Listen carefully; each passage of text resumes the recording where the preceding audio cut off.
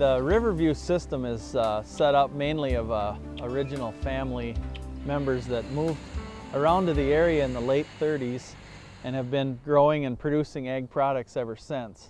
I view it as more of a different type of a family operation. It's grown to include other families other than the original family. When my grandfather grew up in this area, the neighbors would get together and work together and thrash, and that's kind of how we've gotten back to now. People working together to produce the crops, to get the manure spread on the land, and get everything done in the right way so that the environmental stewardship and practices that are set up can all be fulfilled. There's about 6,600 total cows on this site. This barn has 2,500 cows, milking cows here. It's a naturally ventilated barn. It has curtains on both sides so that they can be open or shut depending on the weather. The roof has some vents on the top that allow the heat to go out, but the airflow is where the key is. It's a cross-ventilated system. The fans are blowing the air out of the barn, which in turn sucks it in from the other side, and it's designed so that it pulls air across the cows.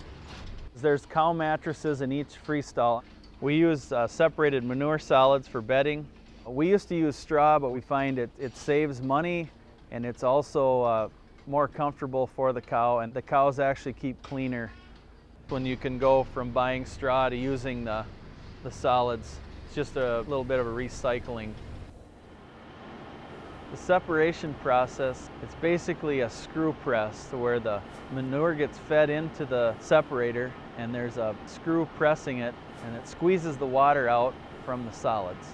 And then at that point, after the water's separated off and pumped to the lagoon, then the bedding material gets stored in this shed. We bed heavily so that that cow has a very thick mattress and thick bed to lay down on. A happy, comfortable cow produces the most milk and gets bred back, and just all the factors that go into a dairy all revolve around cow comfort. The cows are fed twice a day in these feed alleys.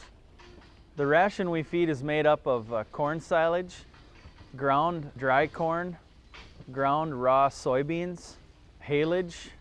It's high protein, high energy. It has trace mineral pack from the feed company in it. The feed truck runs 10 hours a day. We feed 3 different rations. We feed a high mix, a medium mix, and a low mix ration, depending on the production of the cows. Cows are milked twice daily. Right here is the holding pen. This holding pen holds about 500 cows, and that's about how many cows we can milk in an entire hour. The crowd gate is right here, and it gently crowds the cattle forward. This is an 80 stall carousel, so 80 cows at a time. Once they get used to it, which takes about 2 or 3 days, they have no problem just walking on. They know the routine. They're ready for the relief of the milking. The cows come on the carousel and they are immediately sprayed with what we call a pre-dip by the first guy. He strips each teat, milks it out just a little bit to check for mastitis, to ensure that the milk coming out of that udder is clean and safe. And then the second guy wipes down the udders with the towels, and the third guy attaches the milking unit to the cow.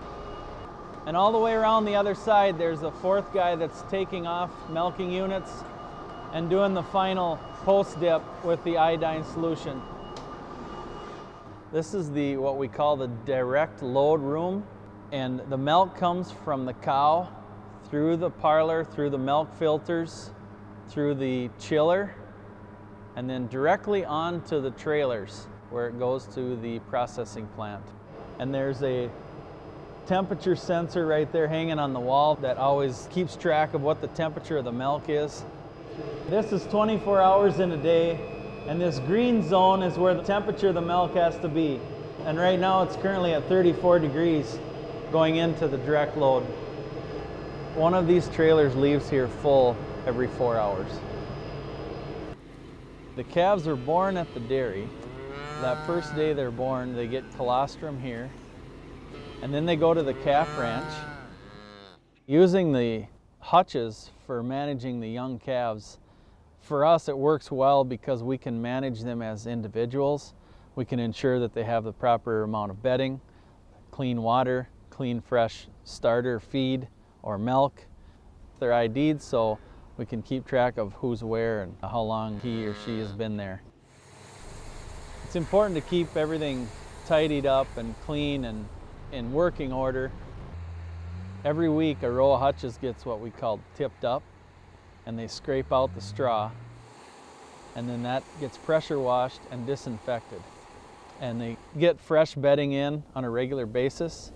And then going through the barns, the barn one is a straw floor barn. That gets cleaned out every week and fresh straw put in every week. And then there's a pit barn, and that manure of course falls into the pit. The facilities have pavement around and between all the barns, and that is to suppress weeds, to control the flies and dust control. And also we are required to collect the rainwater that falls and runs off the roofs. There is zero runoff on this farm. It's collected into stormwater ponds, stored and then pumped through irrigators onto the cropland during the cropping season. We scrape the pens twice daily, and the manure goes from the day pit to the digester, and the digester has enough capacity to hold manure for 21 days. And in the digester it's heated up to around 100 degrees, and at that temperature the manure makes methane the most efficiently.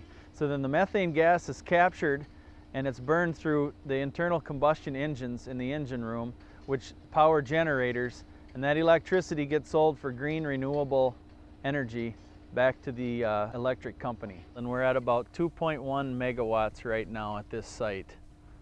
We have what's called a biofilter that we designed in conjunction with the University of Minnesota, and it takes the gases off the day pit and pushes them through a medium of wood chips and leaves, and it reduces the odor by filtering the gases through the medium.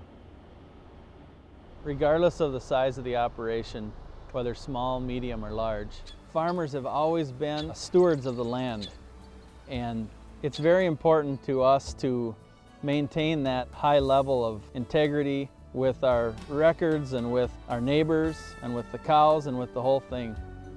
Cow comfort is the most important thing on a daily basis that we strive for in the dairy industry. We are proud to provide a safe, clean, and healthy product to our consumers, both in this country and around the world.